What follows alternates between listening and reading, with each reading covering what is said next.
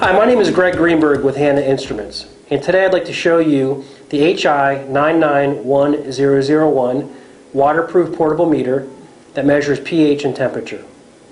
Let me show you what's in the box. When you receive your meter, it's going to come in this rugged plastic carrying case with various instruction guides, manuals, and the meter itself. Let me introduce what's inside the box. First of all is the calibration certificate for the meter, the testing certificate for the electrode instruction guide. Inside the box is the meter itself, along with 3 batteries and a titanium probe that has both pH and temperature capabilities. Along with that is the cleaning solution, buffers, and the all-important instruction guide, along with a quick reference guide if needed. Next, let me introduce the features of the product. The 991001 has some really nice features to it. First of all, there's a large LCD display for easy reading of your pH and temperature. Simple 2-button operation, and when you turn the meter on its side, here's a rugged connector for the electrode and the battery compartment. What I really like about this meter is that when you turn it upside down, there's a diagram here that shows you which way the batteries go in. Next, what I'm going to do is connect the electrode, put the batteries in, turn it on, and show you how it works. Now that I've connected the probe and put the batteries in, I'm going to turn the meter on. The first thing that's going to come up is the battery indicator energy level. When that's done flashing, it's going to go into the measurement mode. You're going to see the pH reading, the temperature, and a stability indicator.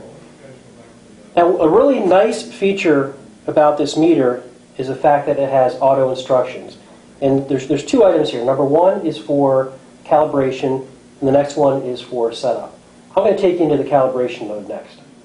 Before I calibrate my pH probe, it's very important to condition it first. So what I've done is I've taken the liberty of putting the probe in a storage solution. In this case, it's HI 70300.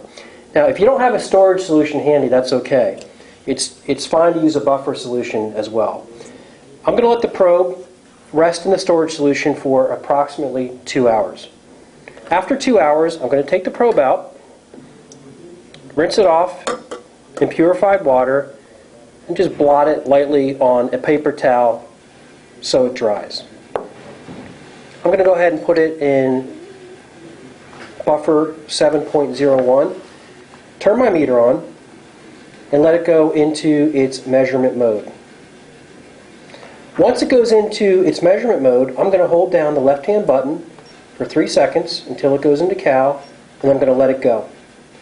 Now, it's asking for 7, so I have the probe in 7, and once it recognizes 7, it's going to ask for 4. So at this point, if I wanted to, and if I just wanted a 1-point calibration, I could hit the left-hand button and go back into the measurement mode. Or if I want a 2-point calibration, I can put it into a 4 or a 10. Okay, now it's recognizing 4. Okay, now we're back in the measurement mode. Next, I'd like to show you some of the setup features. Next, I'd like to show you some setup options for the HI 991001. Right now my meter is in measurement mode, and what I'm simply going to do is push the left-hand button, and I'm going to hold it down for 6 seconds until it takes me into the temperature mode. At that point, depending on what I want to choose, I can push the right-hand button and choose either Fahrenheit or Celsius by toggling back and forth.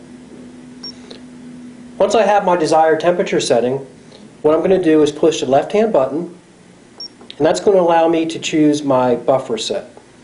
So in the case here of 6.86, that's going to recognize the buffers of 4, 6.86, and 9.18.